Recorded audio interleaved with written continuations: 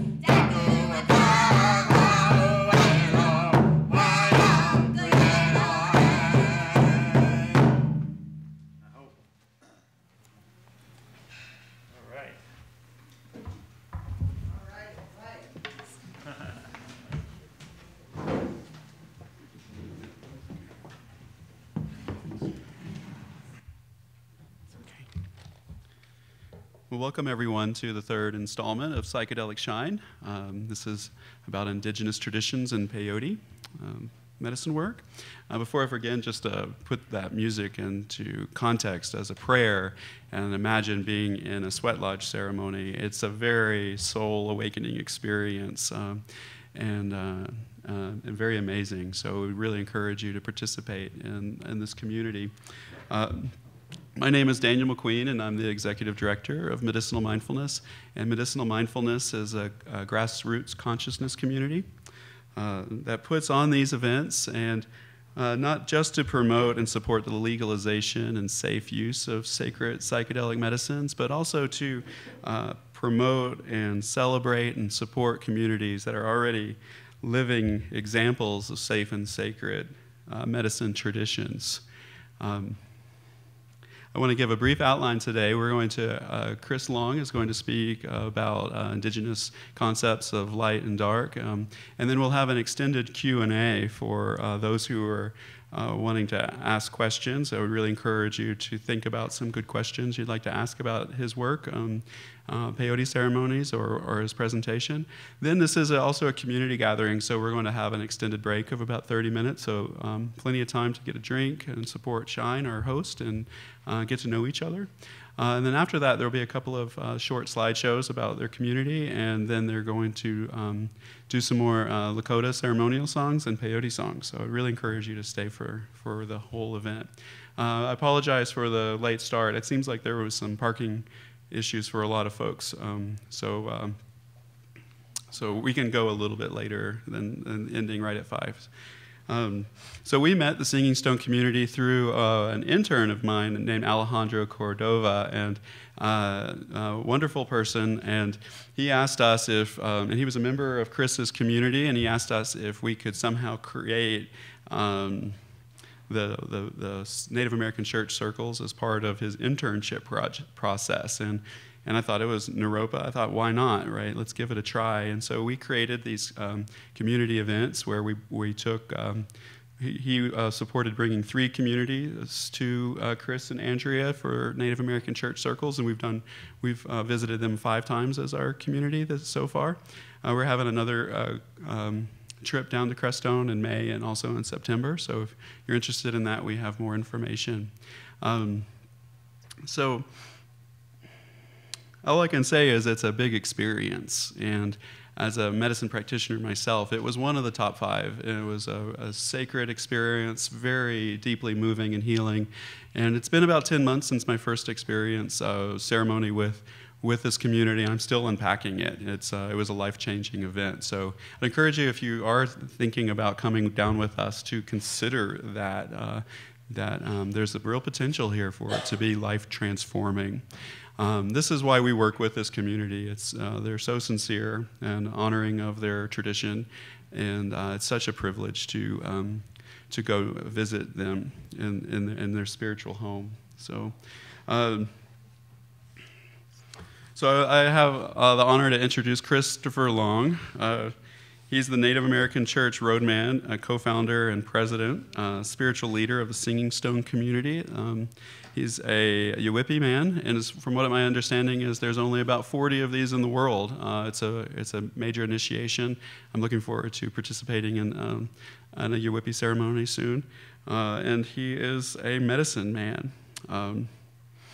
I would encourage you to think about the integrity and the honoring of the traditions that he represents, and he's very open and sincere about sharing these traditions. So this is a really neat opportunity to learn something that you're really wanting to learn, that you're really longing to learn. So please take advantage of this opportunity.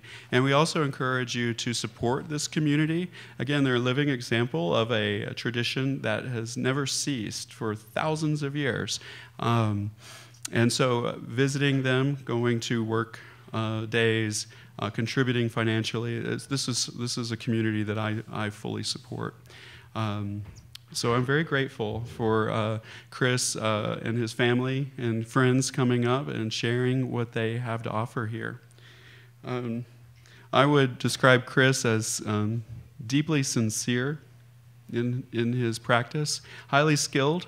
I've known a lot of people in my line of work and met a lot of people, and I'm very grateful for the space that he held in the circle that he invited us to.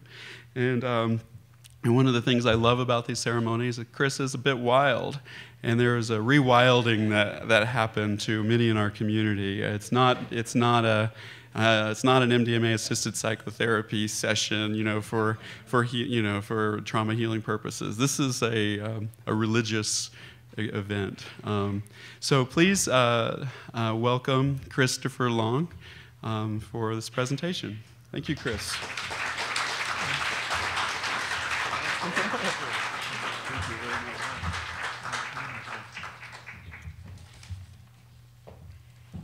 All right. Well, it's good to see the turnout here tonight. So first, I'd like to just talk a little bit about the Native American Church. And that was probably back in the 1890s that it was incorporated as a church. So it's a federally recognized church and the only federally protected church in the United States. And so we have this, what's known as a special status because of the use of peyote.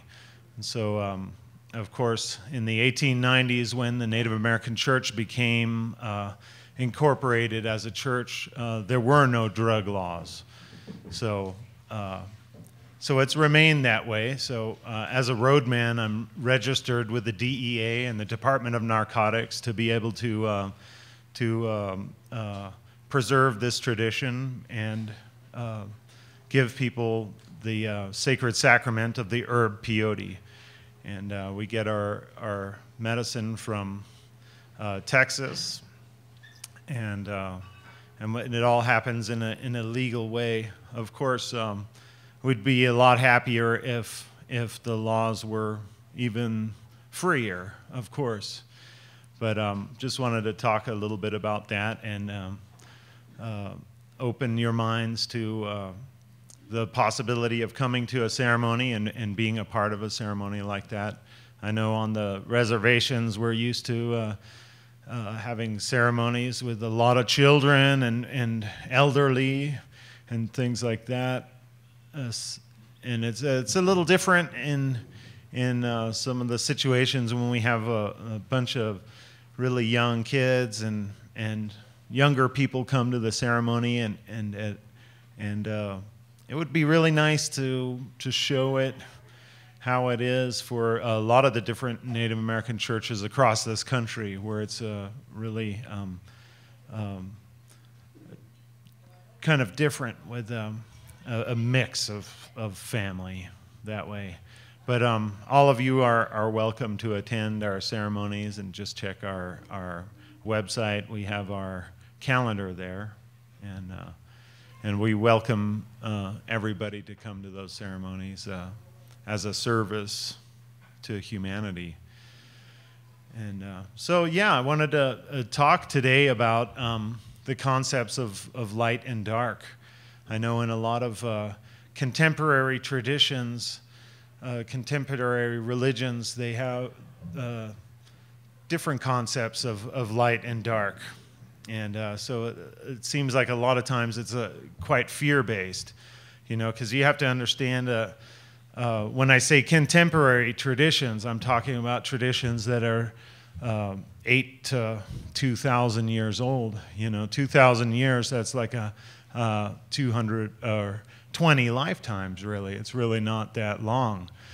And so that's a very new traditions. And they've kind of imposed this concept of good and evil. And in the Native tradition, we've always had the balance of that in our symbology. In the Sundance, for instance, we use a forked cottonwood tree. It's a tree with a fork on it.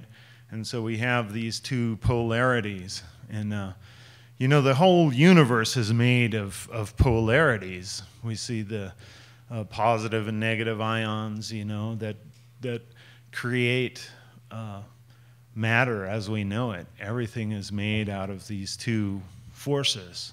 And the whole universe is upheld by those two forces. So it's a very important that they stay in balance. We see things like male and female, light and dark, the sun and the moon, and we're raised really with seeing in nature the balance and the dichotomy of these two forces.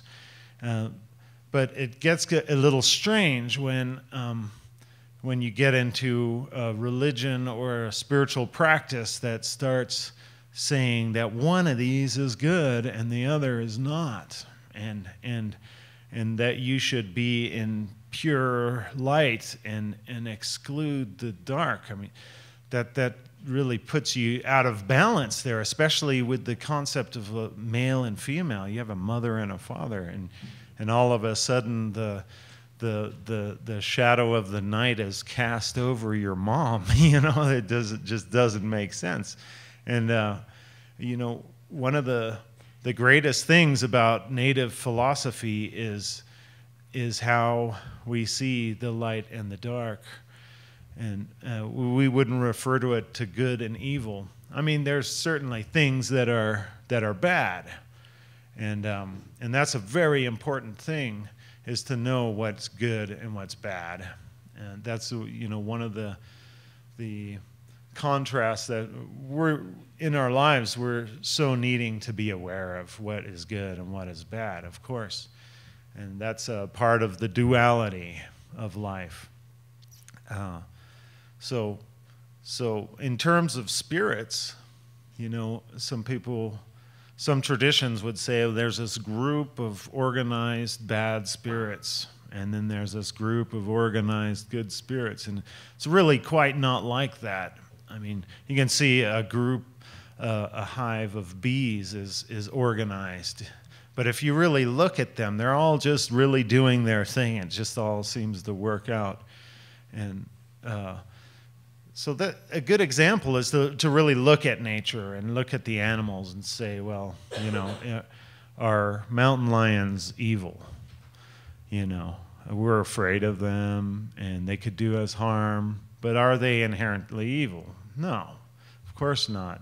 I mean, to a mouse, my house cat is evil. You know, it's like that house cat is not a good thing for the mice, and they all run away when the cat shows up. And it's like that with spirits too. You know, there are some that are negative towards us that lead perfectly normal lives. You know, what we usually do in any indigenous traditions, really, we leave out water or offerings for the spirits, and that's something that contemporary religions have stopped doing. And it's a really important thing because in the spiritual life, it's important to make friends. I mean, it's really no different than getting ahead at work or even climbing a corporate ladder. What you want to do is you want to make friends. You want to be a nice person and be able to make friends. So when we put water out for the spirits, I know personally I don't bar any spirits from having some water. And that's, you know, a lot of times I'll do this outside because some of the spirits I don't want in my house, you know, and that makes sense. But when I'm putting out water, I'm not going to judge and say, well, yeah, I just want these certain kind of spirits to drink this water, you know, because the spirits are pretty much like people or animals. They're all different, you know. Some house cats are nicer than others. And that's just the fact of how things are. So if I'm going to leave water out for the spirits, I'm going to just go ahead and leave it for the thirsty spirits. And that doesn't necessarily mean that I welcome them all into my home or that I want to like have a relationship with all of them either. I'm just doing the kindly act of leaving an offering. And just like people, you know, if a spirit wants to change, it can actually turn over a new leaf and become a good spirit. And who's to say which spirit is going to do that or not? I can't really be judgmental in that way. But yeah, there are ways that we can have boundaries against certain spirits and things. But let me just get into talking too about our relationship with spirits and the concept of dark and light in our lives, especially in a Native American context. So it's been really interesting for me on this journey of discovery because I've learned the indigenous ways of prayer and ceremony, and in that I've always seen this duality as a focus point, a thing to meditate upon. And it's been very interesting learning about Eastern traditions and seeing how those things are seen in the Eastern traditions. Now, I would still consider a lot of Eastern traditions to be what I would call domesticated, where it's been changed and altered or fixed in such a way that it's like easy to do, or that there's most importantly that there's a way to keep your followers. And that's a common mistake with a lot of spiritual leaders is to have devices to keep your followers, like keep them in fear or keep them dependent upon you.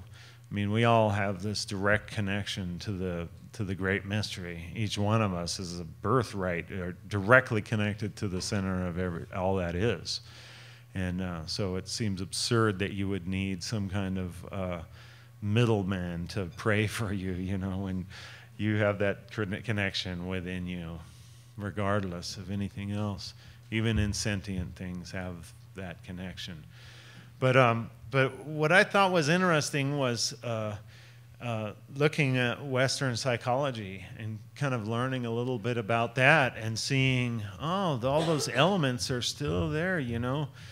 And so I'd like to kind of use this box here as a prop.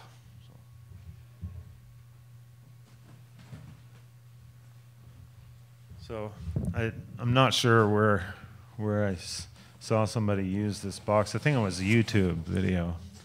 But someone was explaining the subconscious mind. And so if we said that this box was your consciousness, that your mind, everything in your conscious mind is in this box, and let's say it's full of a lot of different things. So your consciousness is kind of like a flashlight. Like you can actually look around in this box.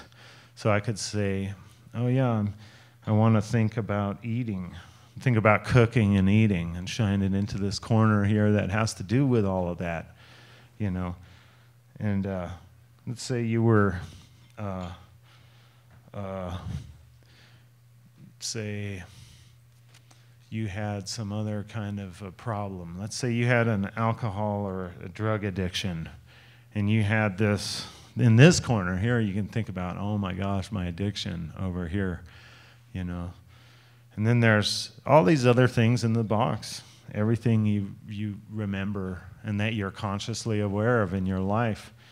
So you can actually go over to this other corner here about religion. Let's say you're part of a contemporary religion, and you can be in this side of the box and think of the dogma and all your beliefs and all of that, and it's all okay because your awareness is in this one part here. And you're not thinking about your addiction over here or your hunger or cooking or anything like that. You're thinking about your spirituality. And so a lot of ways that things can get dualistic like that, like separated, like what they call compartmentalized, like where your spiritual beliefs are over here, and if your mind's on that, everything's okay, and you don't have to think about your addiction over here. You know, but those two exist in the same box. And in the native traditions, it's important to know that this is who you are, everything in this box. And it's not, you're only going to make things worse if you condemn a part of yourself. And so another good example of this would be to look at the subconscious mind. Now, in native traditions and in a lot of indigenous traditions, we see the subconscious mind as everything outside of this box. Now there's like your subconscious mind that's closest to your body and to your mind, that's around this box. But this container of this box is like the reptilian brain. And then there's the subconscious mind that watches over you or that sees things that you're doing, and that is aware when you're unconscious. And it's a scientific fact. This is kind of a scientific explanation here of this box. But in a lot of traditions, they would say the box is bad because this box is the ego, you know. And so this is also, it's to contain the mind, and it's also to help with pain. So it's just like if there's an electrical charge of pain going into the mind, the box absorbs it. And so let's say some little girl was, let's say a 4-year-old girl is in her bed at night, and then the room gets all smoky. She starts choking. She can't breathe. The smoke alarms go off, and then her parents run in screaming and grab her. She's totally traumatized. And they take her out and save her, give her oxygen.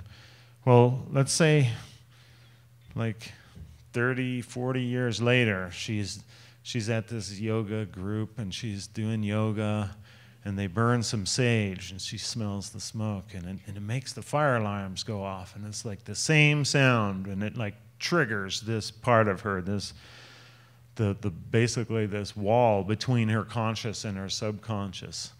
all of a sudden freaks out. She goes into a panic. And it's just little Sage and the fire alarm and everybody else is cool, but she freaks out because it's totally triggered this memory in her. And that memory is stored in this part of her mind. And that's what that part of the mind is for. It's a defense mechanism. So she all of a sudden gets panicked, like she totally goes into a panic and might even go into like an asthma attack or something like that where she can't breathe because she remembers this childhood memory that she may not even be conscious of, may not even be in the conscious mind. It's part of you that is a defense mechanism.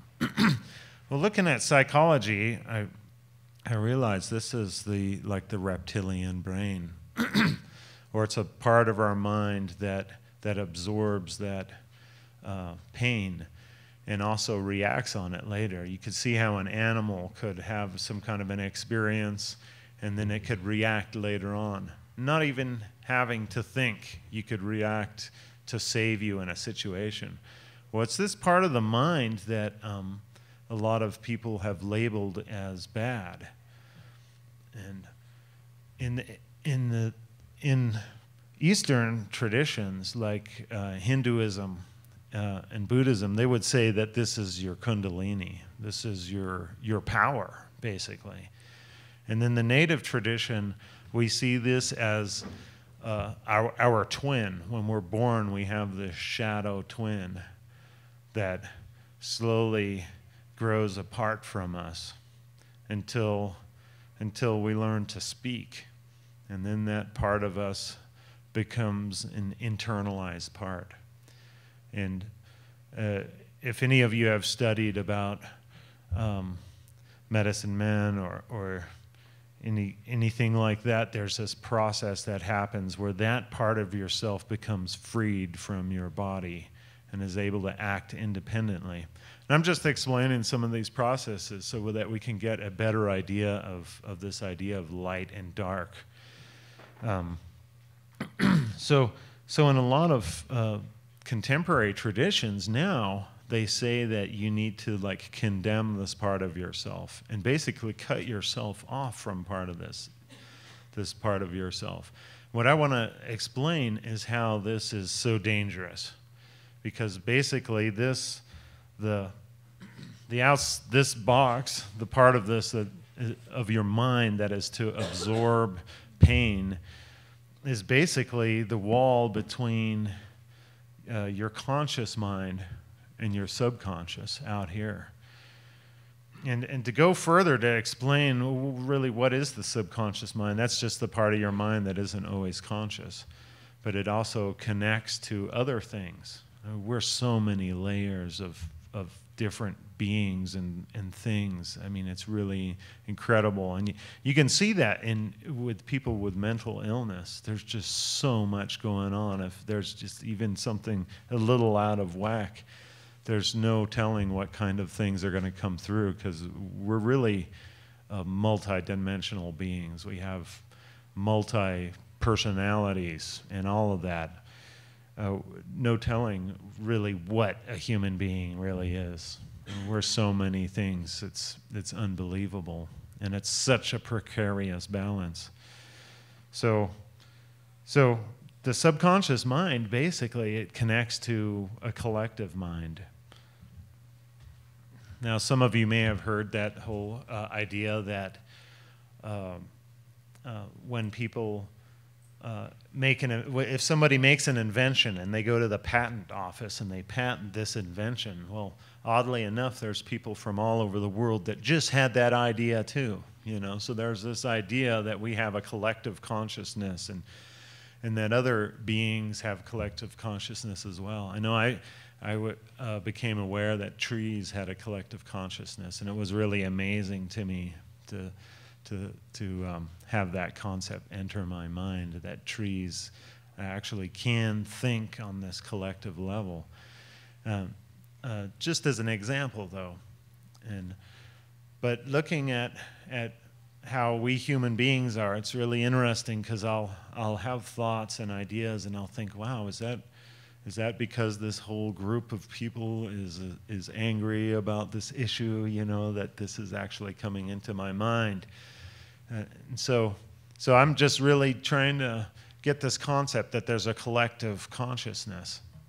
Now, in Lakota tradition, we say "aho mitako yasin," and that means we're all relatives, all of us relatives, and you can see that how we're all related genetically. Sure, we all have this connection genetically, and that's a scientific fact. We have one common mother, they say, whereas a group of chimpanzees might have 1,000 common mothers. So as human beings, we're very closely related.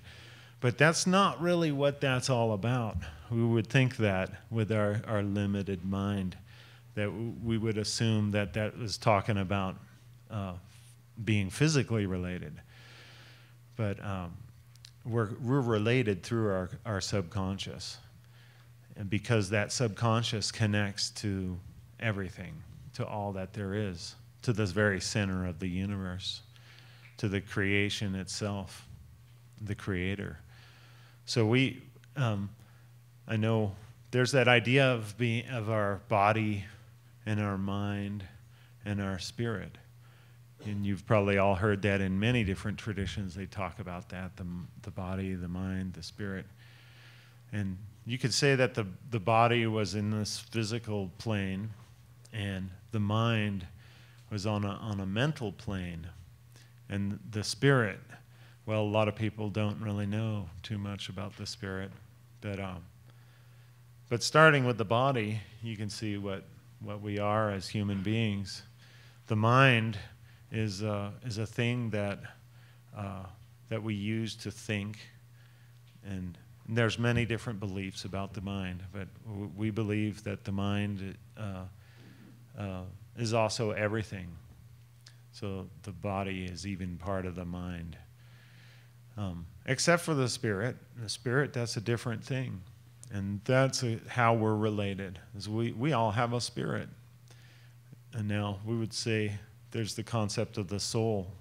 I would say that the soul was part of the mind, or a container for the mind. Part of the mind is the soul.